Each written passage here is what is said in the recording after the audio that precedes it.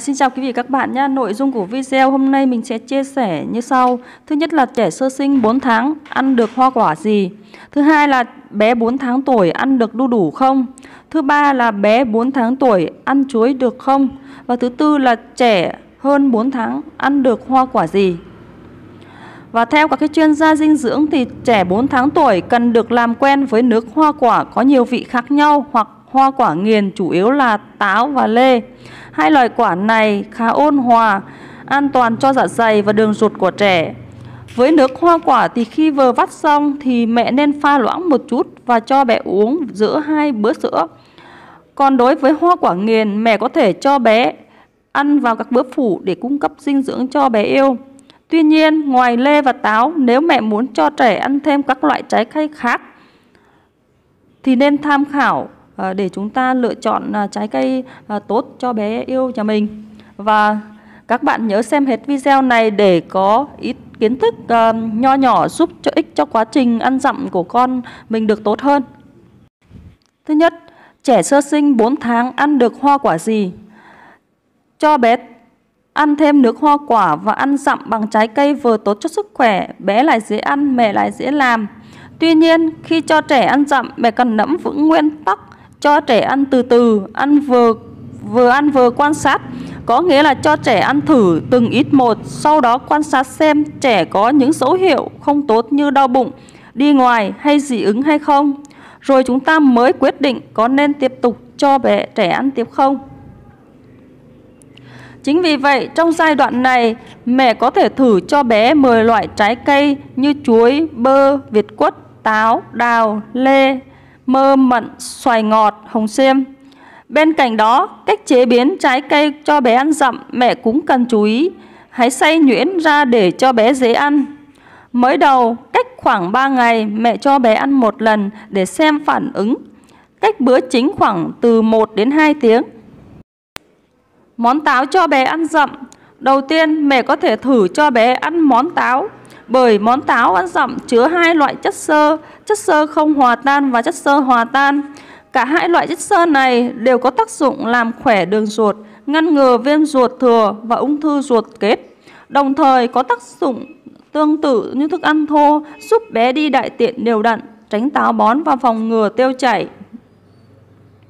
Để tập cho bé làm quen dần với việc ăn dặm, mẹ hãy thái táo thành những hạt lựu, sau đó luộc táo trong nồi nước hoặc là chúng ta hấp lên đến khi táo chín mềm. Cuối cùng mẹ hãy dùng thìa dằm táo nhuyễn thành hỗn hợp sệt sệt và cho bé ăn. Bơ là vua của trái cây ăn dặm. Không phải táo mà bơ chính là vua của trái ăn dặm của bé. Chính vì vậy mẹ không cần phải lo lắng thái quá về vấn đề trẻ 4 tháng tuổi có ăn được bơ hay không. Loại quả này không những giàu chất xơ, vitamin và khoáng chất mà còn cung cấp omega 3 hỗ trợ cho bé phát triển trí não khỏe mạnh từ những tháng đầu đời.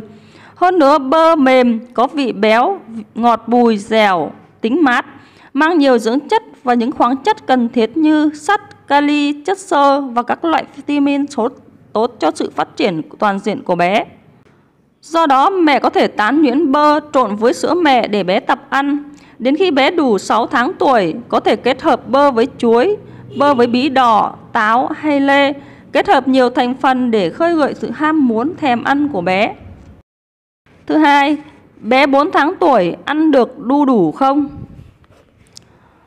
Khác với bơ, mẹ không nên cho bé 4 tháng tuổi ăn đu đủ. Thời điểm thích hợp nhất để mẹ cho bé ăn đu đủ là vào tháng thứ 7. Lúc này trẻ quen dần với chế độ dinh dưỡng ăn dặm. Lượng vitamin A, vitamin B và E cùng các loại axit amin, vôi và các chất xơ trong quả đu đủ sẽ tham gia vào quá trình trao đổi chất của trẻ, có tác dụng phá vỡ các chất đạm, tinh bột và các chất béo khó tiêu.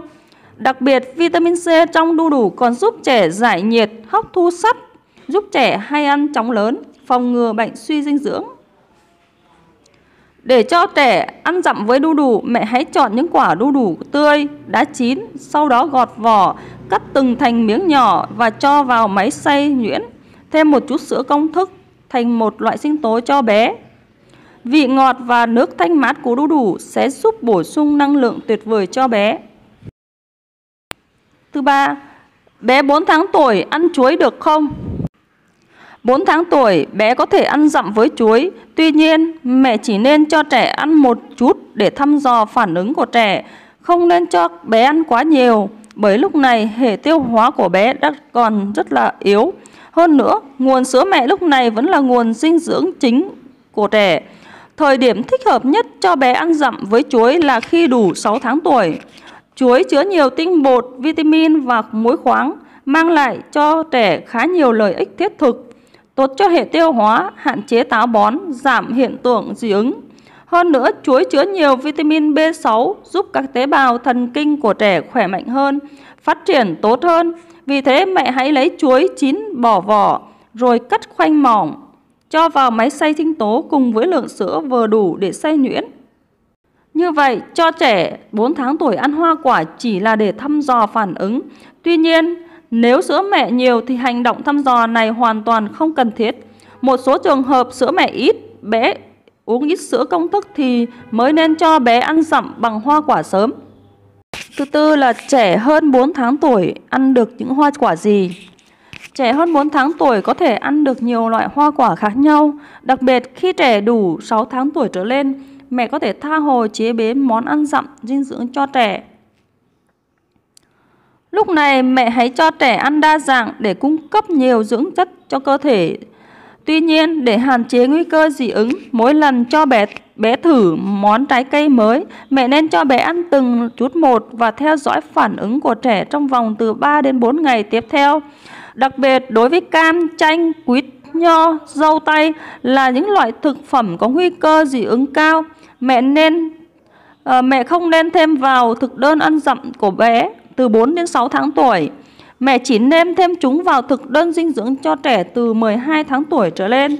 Còn dứa, xoài, kiwi tốt nhất cho trẻ từ 2 tuổi trở lên mới đem vào thực đơn hàng ngày cho bé. Và video của mình đến đây là hết. Cảm ơn các bạn đã lắng nghe video. Các bạn nhớ ấn like, chia sẻ và đừng quên đăng ký kênh để ủng hộ mình nhé.